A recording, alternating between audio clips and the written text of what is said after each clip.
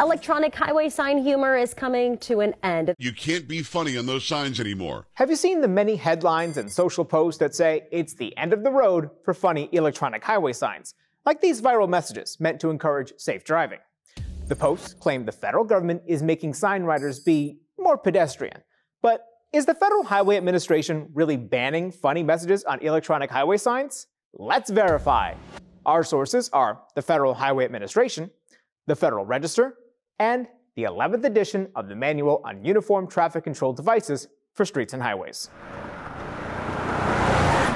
The Highway Administration has a road trip-worthy 1,100-page manual for every type of sign you see on the highway, including electronic ones.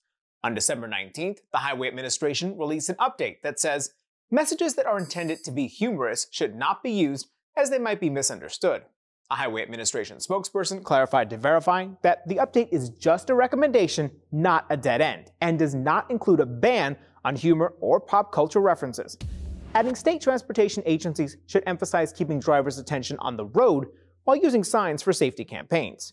So, no, the federal government is not banning funny messages on electronic highway signs, but they are asking sign writers to pump the brakes when the update goes into effect in 2026. With your Verify, I'm Brandon Lewis.